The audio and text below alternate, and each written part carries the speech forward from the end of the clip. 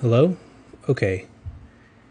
This lecture here was already given by Dr. Poss, and she did a good job of that. I'm just going over this because I've gotten a lot of emails from individual students wanting to hear kind of my perspective on things, or sort of what I think is important, or my sort of highlight reel, so to speak. And I've been busy and didn't know if I was going to have time or not, so I didn't say, one way or the other if I was going to do this or not, but found a little bit extra time.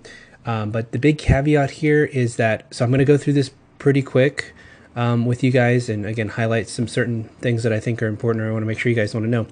However, I don't want you guys to then neglect other parts of this lecture. So please, please, please look at all the drugs in this lecture and study the entire lecture. So again, for my testing purposes, all slides, tables, etc., in addition to anything that is said or that I say, is fair game for exams. So please, I'm going to give you guys this overview right now, but please, please, please look at everything. Look at all the drugs, even if I skip over them and go over them pretty quickly. Still is fair game for the exam. So anyways, and by the way too, this is an FYI lecture, or FYK, for your knowledge, and so if you do not want to listen to this, it's not mandatory or anything, so feel free to skip it, or then you can also listen to Dr. Paz's recording on integrity, or listen to neither of them, whatever. As long as you guys study the information and learn it for the exam and for your rotations, I mean, I don't care how you get it done. So anyways, so let's jump into it. First off, basic definitions, some pathophysiology, just let you guys read through that. Same thing here. I'm not going to be pulling questions for pharmacology. This may help you, maybe help you with understand some of the mechanism actions, but then it also may help in pathophysiology. Same thing here.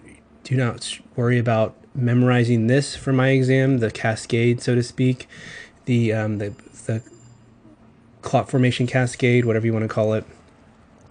Some of these factors, though, you will see in some of the mechanisms of action. And so if they come up in mechanism of action, of course, that's fair game. And I do want you guys to know mechanism of action. Intrinsic pathway, this is just a little mnemonic to memorize at 810. But again, don't stress too much about this for my exam. Extrinsic, same thing, just read through it. And then just note that these can be used for warfarin therapy, and we'll talk about the PTINR a little bit later. And then this can be used to monitor in heparin therapy, the PTT. So that's a distinction.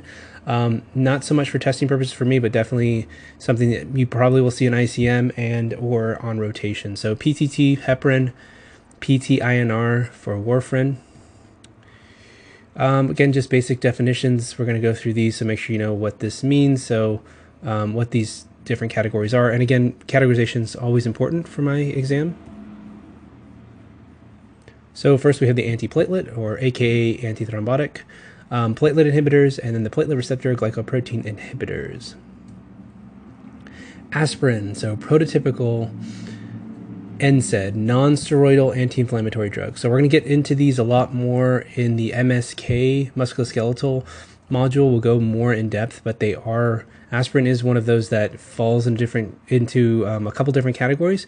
So it's relevant for a number of different specialties in medicine, or practice settings in medicine.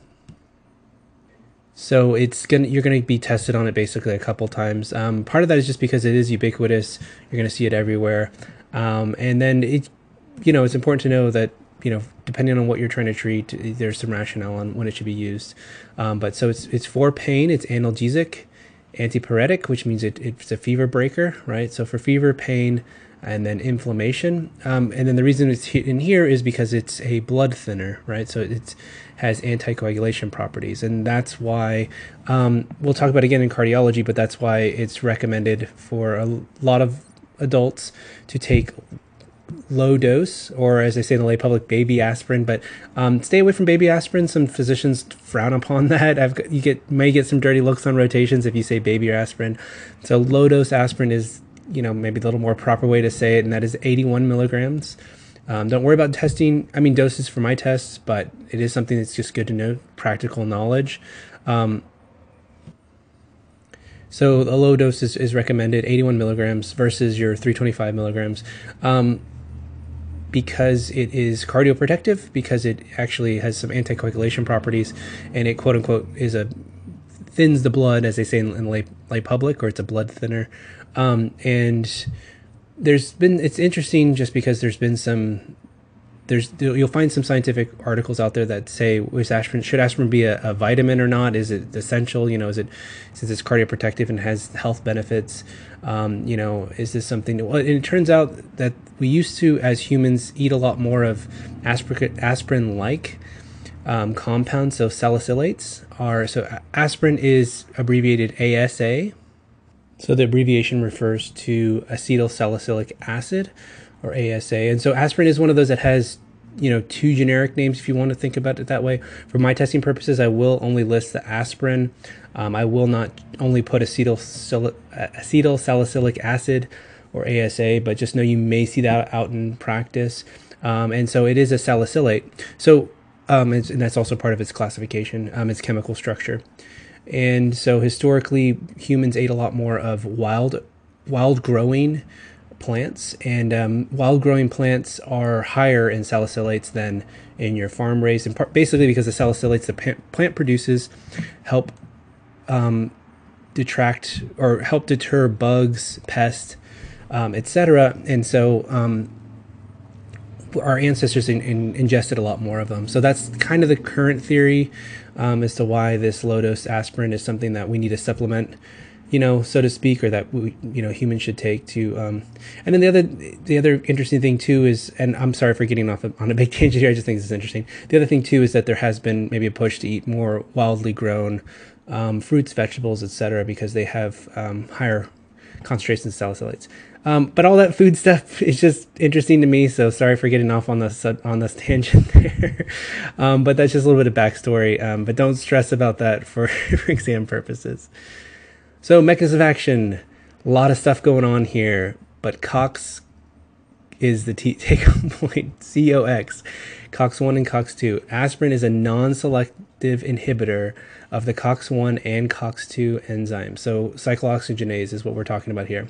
Definitely read through the slide and look at it. You can see why it has so many uses, right? Because it's hitting the COX-1 and COX-2.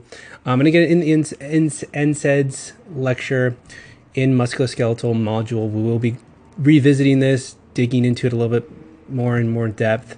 But look at that. But take home point for mechanism of action: non-selective inhibitor of COX-1 and COX-2. It also does some other things too, and I again recommend you guys look at this. Take home point with low dose versus high dose. So, and this is for NSAIDs in general, with lower doses, they do not have their anti-inflammatory properties versus at higher doses. And again, we'll be revisiting this. I'm going through it really quick, but take home point there. So like things with ibuprofen is another NSAID we'll talk about, so that you won't have your anti-inflammatory properties until you get to much higher doses, which usually you don't do with aspirin. You typically don't go really high with doses, and you usually have the lower dose aspirin, which will inhibit platelet aggregation, you notice here, which again, that's why it is cardioprotective, because it helps deter clot formation, right? So anyway, so yeah, there is some kind of method to the madness, so to speak, when dosing your NSAIDs, but that's kind of the summary take home point there. Uses, look at this use, just know that some of this primary, secondary drug may be out of date. Definitely want to refer to your guidelines when you're out in practice, but just read through this in general just to get a familiarity for it, but don't stress about memorizing this for my exam. Adverse effects. So definitely put a star by this. GI adverse effects and bleeding, right? So you'll notice throughout this presentation, adverse effects, there's going to be bleeding, right? So definitely want you guys to make that generalization as far as for all these medications in this, or not all of them, but the majority of these medications, and start making connections and think about things that have bleeding as an adverse effect. Why am I saying that? It's not just to make you guys memorize unnecessary stuff. I don't like torturing you guys, right? But it's good to know when drugs have an adverse effect of bleeding, because so you can monitor your patient for it, first of all, and then second of all, for drug interaction. So if a person is on multiple drugs that increase the risk of bleeding, then that is cumulative, and it's additive in the sense that you have an increased risk of bleeding, right? So that's why I'm saying that. So make that generalization across the class of these drugs, but then also know about which ones it specifically hits. GI irritation is another one. So this is why aspirin is made with an enteric coating, which is what lay public will call a candy coating. It's not really a candy. It's not really candy. It's not really candy coating. It's chemically designed to put a coating on the aspirin so that it causes less GI irritation. Take home point. The tinnitus or ring in the ears, another rare but serious one, and then also respiratory alkalosis, followed by metabolic acidosis as part of signs and symptoms of toxicity. So again, rare but serious, but definitely pay attention to those. So now we have the taclopidine and the clopidogrel. So for historical references, the taclopidine was put on here, so you can go and cross that out. You don't have to stress about that. It's no longer available in the U.S. As of now, there are really bad problems with toxicity, etc. So pulled from the market. Clopidogrel is still on the market, and so definitely learn about that and pay attention to that. This is the generic for Plavix. And again, mention the brand name just because, and you'll notice throughout this presentation I have a lot of brand names, and that's just because in my experience out in practice, you hear these being called by their brand names. A lot of times they're easier to say, they're shorter, easier to remember. So Plavix is usually what people refer to, but note that it comes generic and you can order generic, and if you want to write a prescription, you can write it. So, and these are also platelet inhibitors, right? Remember, classification is important. And they basically inhibit platelet aggregation and platelet-to-platelet interaction, so the stickiness of them, and to hopefully reduce the formation of a clot or a thrombi or clot formation, right? So read through that. It's important stuff. Uses. Definitely read through those, be familiar with those. In general terms, cardiac uses, so recent myocardial infarction, recent stroke, peripheral artery disease, etc. Read through those. Adverse effects. We're starting here with rare but serious adverse effects, so read through those. Not as much of a concern with clopidogrel as the taclopidine, but again, that was pulled from the market, so you don't have to worry about that. Again, the TTP, another rare but serious, read through that. As far as its GI adverse effects, better than aspirin, so not as much, but bleeding, you still need to go ahead and add that on the slide. You still need to be concerned about bleeding. Clopidogrel increases the risk of bleeding, so again, it's something that you need to be thinking about with this. The other thing that is interesting or noteworthy is drug interactions. So clopidogrel is one of those medications that I want you guys to start making an instant connection. When you hear the drug, you think of drug interactions. Look at the list here. This isn't an all-inclusive. These are just some of the highlight, maybe a little more popular ones that you may come across.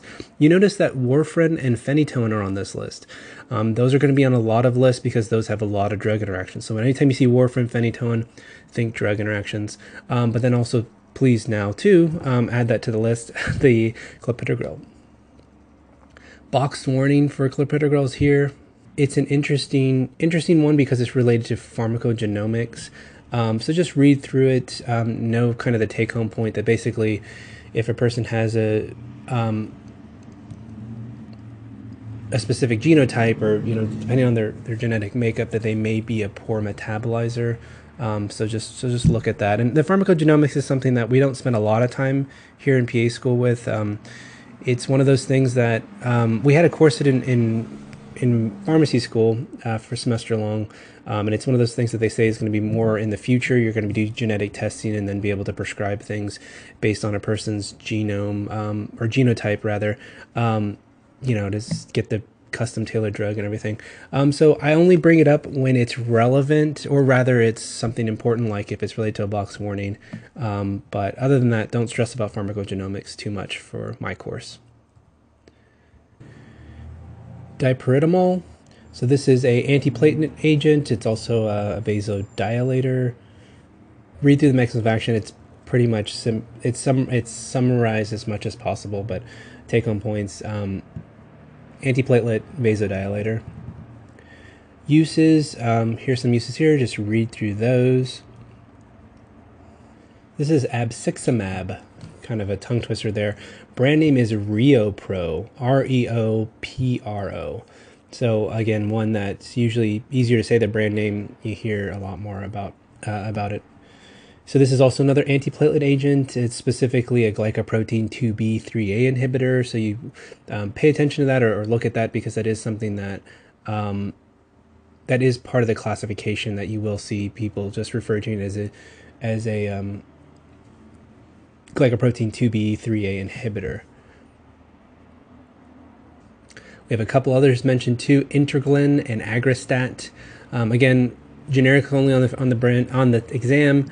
But brand names are good for practice, because I have not heard anyone ever refer to this other than just Agristat. I think it's just so easier to say and then remember, and I don't know. But anyway, but testing purposes, definitely know the generic. Mechanism of action, read through that. Uses, I'll just go ahead and let you read through those. It's going to depend on the patient, the setting, etc. But adverse effects, bleeding. So you notice the bleeding again. Sorry to be repetitive, but I think the repetition helps. And again, it's something you want to be thinking about if you're prescribing these in combination with other medications that cause bleeding. Thrombocytopenia, another hematological concern, rare but serious.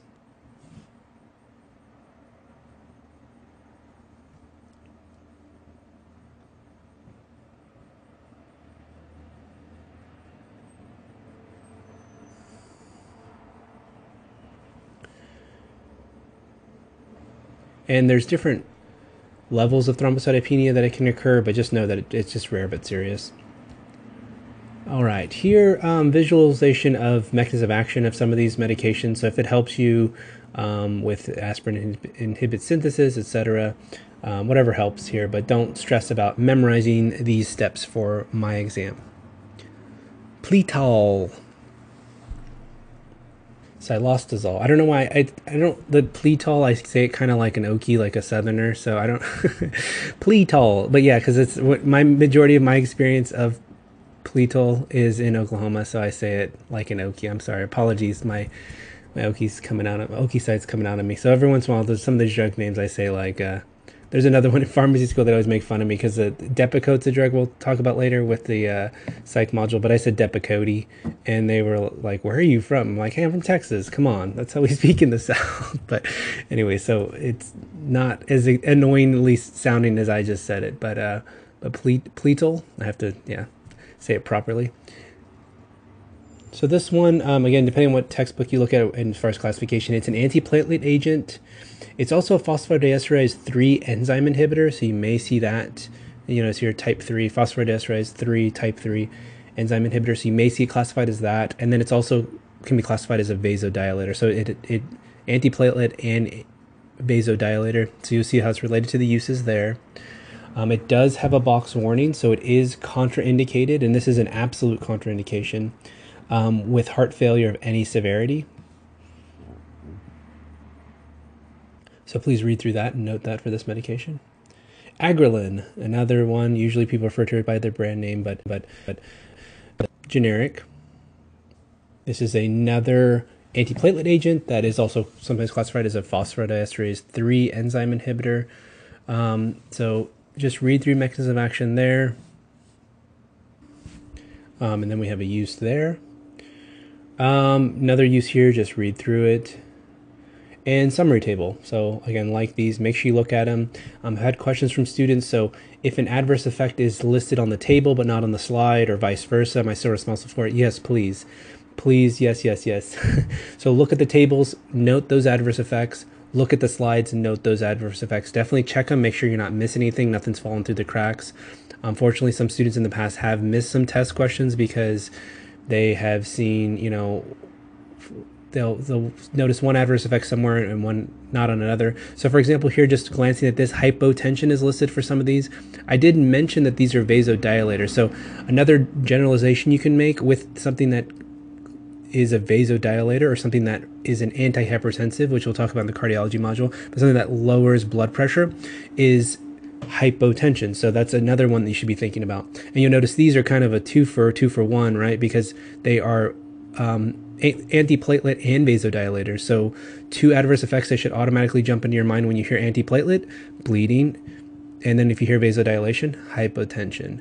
So again, and you'll notice that in cardiology too. You'll be kind of tired of me saying hypotension for adverse effect for antihypertensives. But again, part of the reason I'm doing is just so you have that kind of almost like a knee-jerk reaction, so to speak, or it's like, a reflex. You hear, so you're hearing these things and you're presented to them on rotations, etc.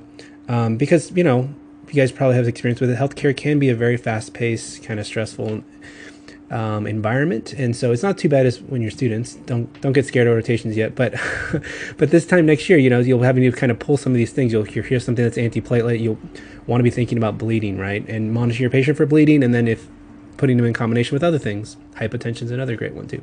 So please look at that, because I don't think hypotension was maybe on the slides, but abciximab, adverse effect, hypotension, bleeding, right? Again, even if it's not on the slides. Anticoagulants. So here are some anticoagulants that I definitely want you guys to pay attention to and know about. And then the other thing too is that's probably maybe covered in pathophysiology or undergrad biology or whatever, but I just remember my professors always talking about how the reason that we need anticoagulants is because historically it was very advantageous for our species to be able to coagulate, to have clot formations, because in ancient history, we were the analogy was, or the example was always that we would get attacked by tigers. I don't know why they always use tigers, but so I just have to think of anticoagulants or coagulation or whatever. That I always think of being attacked by a tiger, so I have this mental association. But anyways, and the idea was that you get attacked by a tiger, you're out in the bush or wherever tigers are, not the city. No, and it's advantageous for your ancestors to form a clot quickly, right? Because you want to stop bleeding so you don't bleed to death. And hopefully you're able to get away from the tiger, etc., right? And not eaten to death too, because that'd be bad. But and so now in modern times, now we have to develop these anticoagulants just basically because our bodies are very good at producing clots. So that's why they're important. Again, just fun facts, not on the test. Sorry for getting on my tangent again. First off, we have heparin, or the standard unfractionated heparin, or unfractioned heparin, UFH. Typically, people just refer to it as heparin. You may see the UFH written on something, or I've seen it on formularies, or you may see that sometimes. But for my testing purposes, heparin is fine. And the other thing to notice too, so this is also a drug you'll see, and this is just FYI, you'll see heparin and you see open parentheses unfractionated and then close parentheses. That's just the formulation. That's just how it comes. Don't stress about that. And for my test, I'll just say heparin. Mechanism of action there. Notice that you'll notice it's affecting some of those coagulation cascade, those clotting factors that we talked about earlier. So that's a good take-home point. But it's basically, what does it do? It is an anticoagulant, right? So it prevents coagulation. It prevents clot formation. So and a number of different things it does, but yeah, just it's one of those where it's hard to reduce to a really small mechanism of action. So it is one of those you just have to kind of look through and just be familiar with, unfortunately. Uses, I mentioned it's an anticoagulant, so it's used for anticoagulation, right? So read through that. You'll see it a lot in a number of different settings, used a lot in hospitals, so get a lot of experience with that probably on your rotations. Some more uses there. Go ahead and read through these. I listed this here because this is a good source for guidelines. So specifically antithrombotic, but this is good also for other things that are related to cardiology, so that you'll hear them referred to as the CHEST guidelines, but it's the American College of Chest Physicians, ACCP. Definitely recommend, as students, as new practitioners, as on rotations, when you get your new license, you're holding on to it and you don't want to lose it, right? You don't want to get in trouble. Definitely go to guidelines. There's some physicians and practitioners out there that are they scofflaw, or they look down on. I don't know, scofflaw is the first thing that came to my mind. They look down on guidelines, and you'll hear it referred in a derogatory way. They'll say this is cookbook medicine, and you can't tell me what to do or whatever. But well, as a pharmacist, we like cookbooks. Now, we like the guidelines and we rely heavily on them. So I was trained with guidelines and to follow guidelines. But I think, my wife's a physician too. I think definitely as a new practitioner, when you're out learning, she refers heavily on guidelines. It's not a bad thing. But so the main important thing is to know which guidelines to go to for which thing you're looking at. But so chest is great for this. So yeah, again, I'll get off my tangent. But so use guidelines when you're on rotations and when you're a young or new practitioner. And then it's good too, even if you're a veteran. You know what? So I'm going to get back on my soapbox. If you're a veteran practitioner too, it's good to keep up to date. But anyways, okay, enough of that. Sorry. Uses here. Read through them again. Probably out of date as far as the guidelines are concerned. So the latest chest guidelines may not have all of these the same, may have some the same. So just FYI table. Adverse effects, you're going to notice the bleeding there as again. So bleeding, right? Look at that. So that's going to definitely be your most common adverse effect you need to be worried about. Hyperkalemia is another one that is something that can be more common, and it's just something that you need to be aware of if you're going to be using heparin. So they do recommend to monitor for hyperkalemia when you are prescribing this or a person is using this medication. You can read through the mechanism of action there, but most hospitals will have that on their protocol. That'll be something that, but definitely for testing purposes and for your boards and etc., make sure you're thinking about that. Thrombocytopenia, the so-called HIT, so that's heparin-induced HIT, heparin-induced thrombocytopenia. Definitely put a star by that. Rare but serious. It's on boards. You see it. You see it on board review, books, etc., or whatever. But definitely look at that. It may occur. Rare but serious. It is a very, excuse me. It is one of those that, anytime it happens in the hospital or whatever, it's kind of newsworthy. You hear everybody talking about it. And then the other thing to note too is that patients who develop HIT or HIT, and people actually say HIT. It's not, I'm not just messing around or whatever, but you'll hear people say HIT. The heparin-induced thrombocytopenia. So patients who develop the HIT may also be at risk for developing a new thrombus. And then this is called heparin-induced tongue twister. All right, take two. Right, sorry. Sometimes I wish I edited. Heparin-induced thrombocytopenia and thrombosis. So it's HIT with two T's. So that's HITT. Heparin-induced thrombocytopenia and thrombosis. So that's one of those things that you need to be thinking about. If a person were to develop HIT, then they are at a higher risk of developing HIT with two T's, HITT, right? So then you need to monitor platelets closely, and you need to, so with heparin in general, monitor platelets closely and discontinue therapy, and consider alternatives if the platelets are elevated, and that means greater than 100,000, and or thrombosis develops. And the other thing to note too is that the HIT, I'm just gonna spell them out, I'm sorry. HIT, HIT, or HITT, HIT with two T's, may be delayed and can occur up to several weeks after you DC the heparin. So again, it's something that is, part of patient education, etc. And then this is also, you're supposed to use an extreme caution or for quote unquote limited duration if a patient has a history of HIT. So that will be something you'll hopefully be noted on the chart, and there'll be a good history there. And then especially if you're giving it within 100 days of the last time they had HIT, right? HIT. So anyways, so spend a little time on that. But again, because that's something that's one of those, what they call high yield, something definitely to pay attention to for boards and just being a good practitioner too, right? Now we have the low molecular weight heparins. So these you'll see them referred to as that. They'll say it all out, or they will see this sometimes abbreviated. See the in the pharmacy or whatever, we see LMWHs. I put the brand names again just because in my experience people refer to them by their brand names a lot. And so it's going to depend on where you work, which one's on the formulary, which one they carry. I've seen Lovenox a lot as one that's pretty popular. Mechanism of action. Sorry, that hit stuff back there got me all tongue-tied. I'm like thrown off now, but mechanism of action 10A and 2A, take home point, right?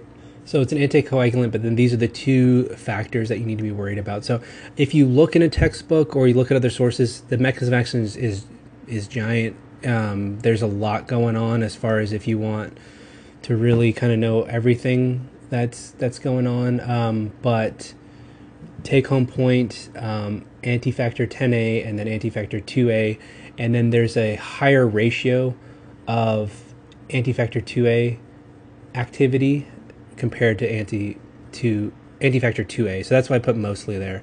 It just means that there's a ratio. So the drug mainly, works more on the 10A. Uses, read through all of these, good stuff. Note too that this can be used during pregnancy. Adverse effects. So again, you guys probably predicted this, could already see it, predict the future. Bleeding, right? It's an anticoagulant. Need to be thinking about that. Adverse reactions. I'm sorry, allergic reactions. Another one, rare but serious. And it's just something, it's a hypersensitivity that sometimes people can have allergic reactions with it.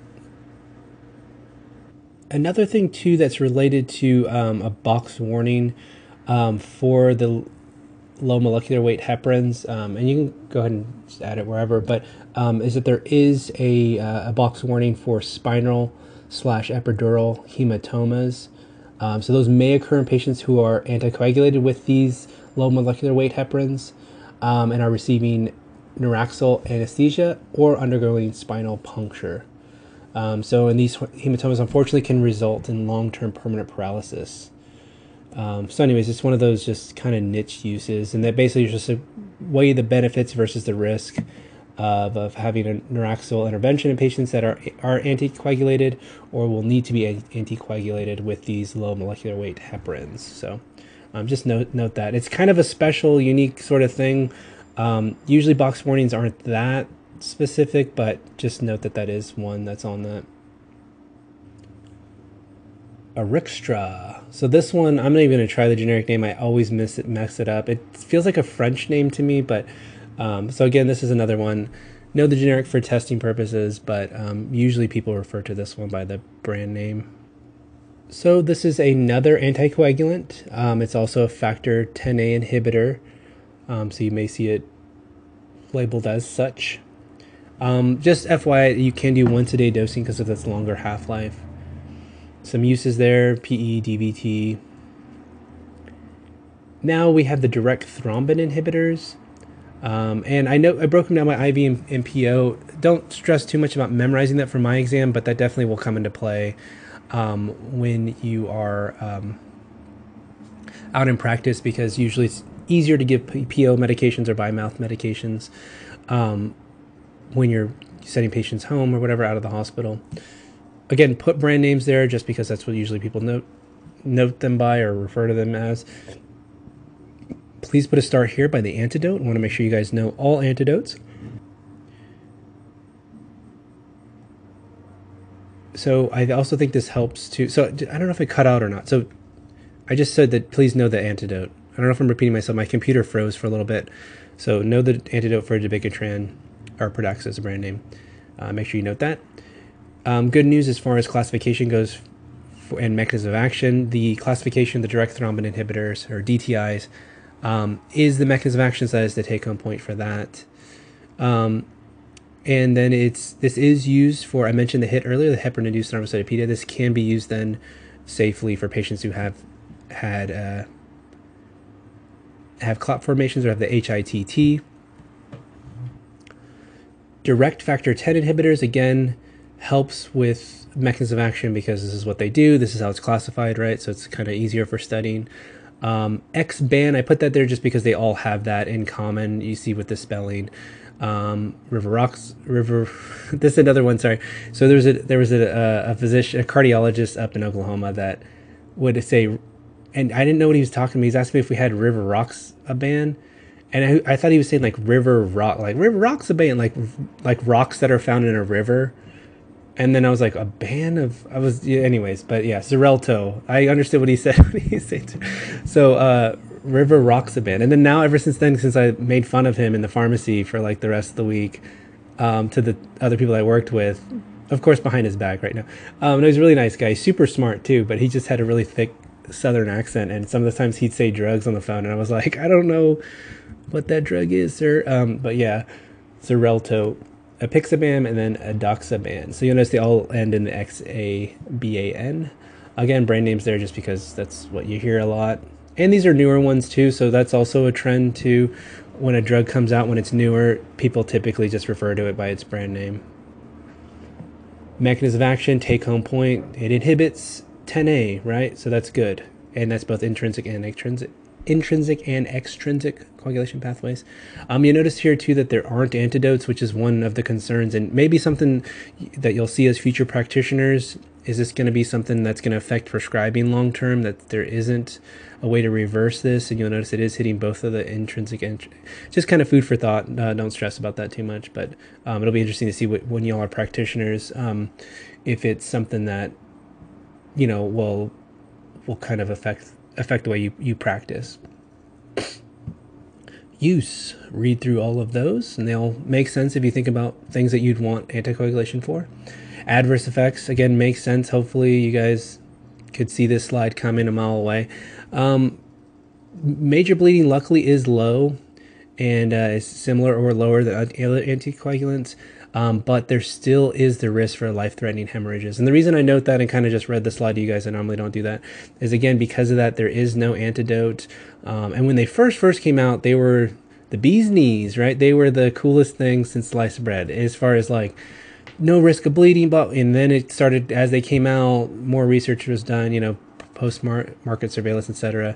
Life-threatening hemorrhages still can occur. So you may hear drug reps, you may hear things saying that, oh, major bleeding is low, or it's lower than other anticoagulants, but still remember in the back of your head that bleeding is a concern, right? Because we're talking about anticoagulants, this whole freaking presentation, that's all I'm talking about. And then life-threatening ones are still a concern, even with these newer medications. Box warnings. So this is something, again, I want you guys to note, like with all box warnings, but this one's kind of interesting too. So premature discontinuation increases the risk of thrombotic events. So this is one where compliance comes into play. So my grandma was actually on this, and she's notorious for not taking medications when she's supposed to. She's the one, she like takes some thyroid medication, leave it throughout, and she'll just be like, oh, I didn't feel like taking it today. One of those patients are like, oh, I felt like I needed a drug holiday. So this was one where I sat her down, and she has one of my aunts lives with her and helps take care of her now, but it was like, definitely do not let grandma just stop taking this if she doesn't want to, because she's had a stroke in the past and had some TA, some other things, but so she needs to be anticoagulated, right? The cardiologist put her on this for a reason, and again, you can actually do damage if you DC it early. So anyways, just note that. Another one too, spinal epidural hematomas. You'll notice that was the same thing with the low molecular weight heparins, but you go ahead and read through that here. Same thing, same box warning. Warfarin. So this is the generic. I put the brand name Coumadin. This is another one that, because I worked in a Coumadin clinic up in Oklahoma for a few years with the Chickasaw Nation. And so we had patients, and then we had this one lady that would say Coudamin. And so again, that was something that I thought was hilarious. And me and the nurses and all, we'd joke around about Coudamin. Well, then I've given presentations now, or there's times when I'm trying to be serious and professional with students or whomever or patients, and I say Coudamin, and they look at me like, what are you saying? So it just goes to show, hey, don't make fun of your patients too much in the way they say, how they talk funny or whatever. But warfarin, it's Coumadin. All right, it's not Coudamin. But anyways, just FYI, as far as it's a synthetic derivative. Originally, fun fact, it was originally rat poison. I don't know if you guys knew that, but mechanism of action. So this is lots going on here. It's important enough for me to put it all on the slide, so please look at it all. If you guys have noticed by now, I don't try to just overload the slides and put a ton of stuff. I try to keep it to what's important. So look at it, read through it. Take home point though is it affects the vitamin K dependent factors, right? So, and what are those? That is factor 2, 7, 9, 10, and CNS, right? So those are the ones that you just unfortunately just have to memorize. Just look at those, squint at that, so to speak. And again, you'll see that on your boards later on. It's one of those things that I feel like is not that great because you don't really necessarily have to see it out in practice or think about it, but for testing purposes and for your boards, go ahead and learn that. So take home point with mechanism of action, inhibits those vitamin K dependent factors. So what are those? 2, 7, 9, 10, C, and S. And then as far as its effect, it is very good at anticoagulation. That's actually part of the reason that it was rat poison. It just basically causes the rodents and stuff to bleed to death because it's really good at preventing clot formation. Here's just a here's just a visual representation of what warfarin's doing. So basically, warfarin is disrupting the clotting factors that require vitamin K. So another way to say it is that warfarin depletes functional vitamin K reserves and then therefore reduces synthesis of active clotting factors. So you get a reduction in those vitamin K dependent clotting factors that were listed before. This slide is just FYI for my testing purposes. But just know that there is some genetic factors that can come into play and some genetic variability. Uses, again, just look through that, just FYI. Adverse effects, bleeding, right? And like I mentioned before, warfarin's a very good anticoagulant, so there is bleeding risk all over the place. So hemorrhage at any site. There is a box warning. Let me see. Yeah, I put the box warning there. There's actually a boxed warning for bleeding risk. You can see the next slide for that. But virtually any site. So this is something where patients must be instructed that if they have any signs or symptoms of bleeding, unusual bruising, etc., they need to notify their healthcare practitioner. And the other thing too is if they have any signs or symptoms of a clot formation, so shortness of breath, maybe for a pulmonary embolism or whatever, because maybe they're not being anticoagulated enough. And then there's a ton of drug interactions and food interactions. So it's something that, and it's also there's changes in smoking can affect the warfarin levels. So it's, again, takes a lot of patient education, etc. And it's hard for people to be consistent, but so they need to be as consistent as they can with the drugs they take and with the foods they eat, etc. Read through that, but just read through that. That's important stuff. As far as monitoring, this is just more of an FYI slide, but just know it is the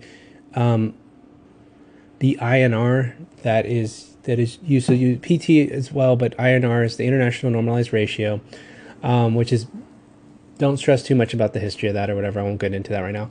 But that the INR is typically going to be set by the cardiologist, or this was at least my experience. And so it basically depends on the indication and depends on the patient where that INR goal is, and then you dose it accordingly to try to target the INR. And I have another slide on dosing. Again, this is just FYI. Just know that, again, with generic variation, etc. Usually kind of most average adults, you'll start on 5 milligrams and that you go that once a day, and then you'll go from there as far as is either increasing your dose or lowering your dose depending on the INR readings and how close you are, to the INR, the INR that is your goal. So I just pulled this up. The dosing thing reminded me. I didn't include an image, but I think it's good to, again, don't stress about memorizing this for testing purposes, but it is good for your knowledge to know that they do come in different colors depending on the strengths. And so these are the different strengths. It's 1, 2, 2.5, 3, 4, 5, 6, 7.5, and 10. So you can play around a lot with the dosing dosaging and stuff of that, and really kind of custom tailor it. But typically you start with 5. And the reason that it's good, so generic or brand name, they come in this color and they are standardized. So this is good. So because a lot of times patients get their doses mixed up, especially if they're older, et cetera, whatever. So it's been my experience that it's good to ask them which color they are, because then you know which. So if they're not sure what dose they're taking or whatever, if they don't have their tablets with them or their pill bottles, or if what they do is, like with a lot of patients, they mix up all their tablets in one pill bottle. Because what happens is, from the pharmacy, we'll maybe give, Monday, Wednesday, Thursday, take 4 milligrams, and then the rest of the week take 6 milligrams or take 2 milligrams, whatever it is. We'll give them a couple different bottles or 3 different bottles. They try not to give a patient too many different strengths, because it can get confusing for them or whatever. But again, that's just FYI. I don't stress about memorizing this. I just did a quick Google search for the warfarin tablets, and it just pulled up this. So there's a lot of different examples there, but you can, look at those if you want. It may help on rotations. So yeah, those tablet colors, just FYI. Oh, the other thing too that's just interesting for historical perspective, but not on the test, is that the warfarins, the names actually derive from. So it's WARF, which is the Wisconsin Alumni Research Foundation. So it was originally discovered in Wisconsin, and then the ARIN or ARIN is because it's a coumarin, so warfarin. Anyways, it's just FYI. It's like, that'll be like on Jeopardy or something you guys can get, or trivia night when you play board games with your friends. Comparison here, just look through this, just FYI. Don't stress about that. I like the antidote though. I mean, definitely pay attention to the antidote, and safety and pregnancy. Star both of those. Those are good stuff. Contraindications, so I just mentioned pregnancy, but so definitely put a star by that. Want to make sure you guys know that it should be avoided in pregnant women, and that's an absolute contraindication. And then bleeding disorders are also contraindications. Again, hopefully pretty self-explanatory there. Drug interactions, many, put like 6 stars and 6 exclamation points there. Tons and tons of drug interactions. Anytime you see warfarin, just assume there's a drug interaction. Just look at it. Just look it up. Just think that's going to have some effect on the patient as far as their increase or decrease INR. I like this table from Up to Date. Just look through it. Don't stress too much about it. But just list of some that may increase INR, some that may decrease INR.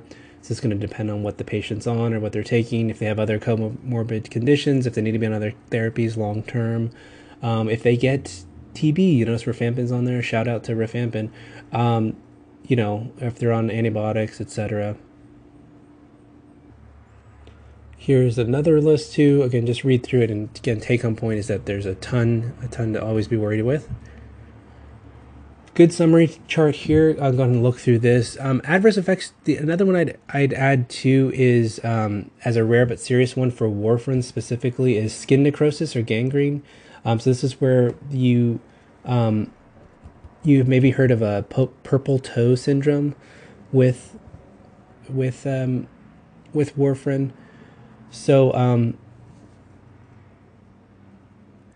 So it can, again, rare but serious, they can cause skin necrosis or gangrene, or other tissues. Again, very rare, but this is due to paradoxical local thrombosis. Onset is usually within the first few days of therapy and is frequently localized to limbs, breast, penis. And the risk of this effect is increased in patients with protein C or S deficiencies. So again, rare but serious, one of those that sometimes pops up on board reviews or whatever. And then also related to the purple toe, so that skin necrosis or gangrene can kind of maybe look that way, but then specifically the purple toe syndrome is related to cholesterol microemboli. So the warfarin may actually release erythematous plaque emboli, and so symptoms will depend on the site of the embolization. It's most commonly kidneys, pancreas, liver, and spleen. And again, this is a rare but serious adverse effect. And then in some cases, it may lead to necrosis or death. So this is where you get this so-called purple toe syndrome, and it's due to the cholesterol microembolization. So this typically occurs several weeks after therapy and may present as a dark purplish mottled discoloration on the plantar and lateral surfaces of the feet. So I just wanted to note that you can put here purple toe syndrome as an adverse effect. Again, rare but serious. And again, just something that I feel like pops up, or you'll see that every once in a while. So I don't want you guys to miss that in the future. All right, fibrinolytic drugs. These basically lytic or lysis means to cut up, so they cut up the fibrin, right?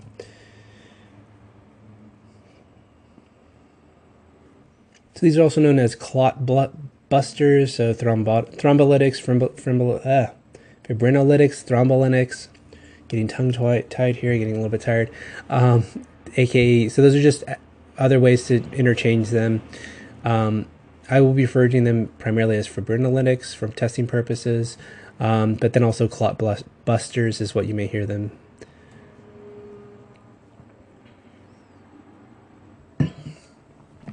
Here's just a overview, visual representation of where they are working. Uses, again, I've already mentioned this table, just look through that.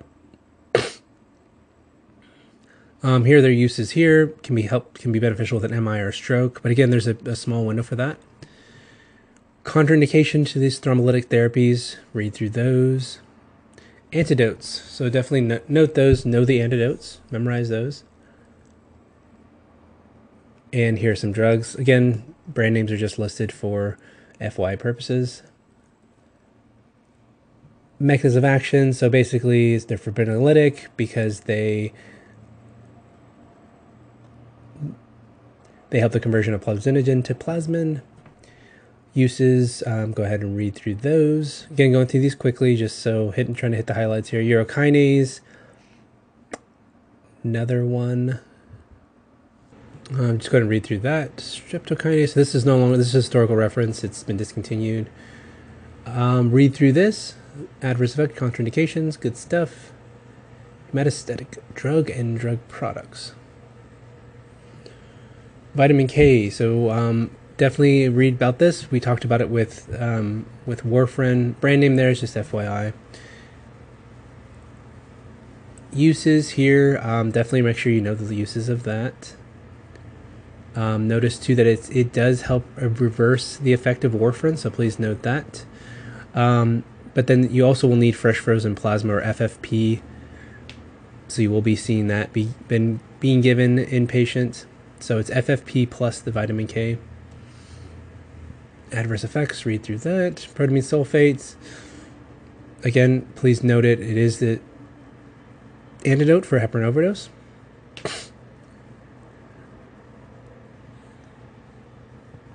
Amicar, read through this as well. Desmopressin, this one's interesting. Definitely read through it. Make sure you know all the different uses. This is one we'll see in some other modules will pop up again. You notice it's used for diabetes insipidus and nocturnal enuresis. But then here, because of the hemophilia, it's in this presentation. So read through all those. Blood product derivatives, read through these and just be familiar with those. Again, don't worry about the... Oh, those aren't branded. I'm sorry. These are human-derived. Also here, just read through this. This one was removed from the market, so that's just there for historical purposes. Also, just read through these. And that is it. So that was my quick overview. Again, please pay attention to everything that's in these slides. They all are fair game for testing purposes, but I wanted to go through and just kind of highlight some things and make sure that certain things were noted for you guys. So hopefully this helps. Feel free to email me as always if you have any questions. I will talk to you guys later.